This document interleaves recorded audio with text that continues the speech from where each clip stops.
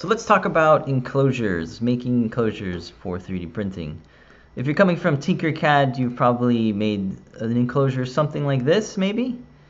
This is actually one of the first enclosures I made, and it's basically just a box that's used as a void, right? That's pretty familiar. And it's kind of easy and straightforward to set up, but there's actually a way easier way to do this in Autodesk 123D design. And that's what we're going to take a look at. So I have a couple different shapes here. We're just going to kind of experiment with the shell function that's in 123D.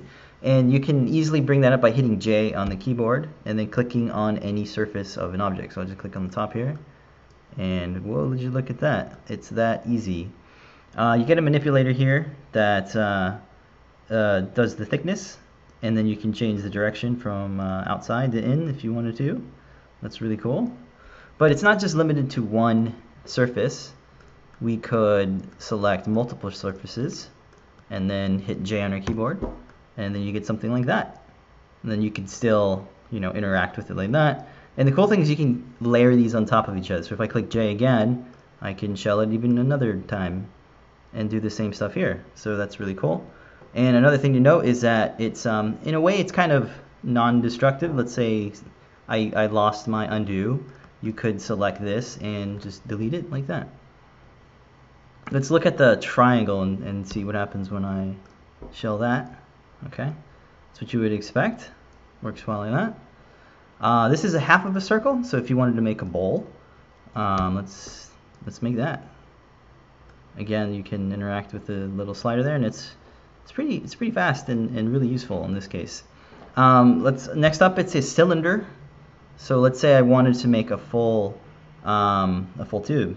I would select both top and bottom surfaces and hit J, and then you have this sort of tube. So that can be useful for many different things. And one last shape, we have a torus here. This is a half of a torus, like a donut, and apply a shell on that one, and you get sort of this. Uh-oh, it's not working. Sometimes things don't work.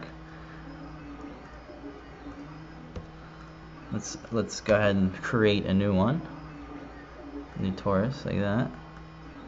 And then we'll use this shape to cut it out. This is always fun. Bring that up there.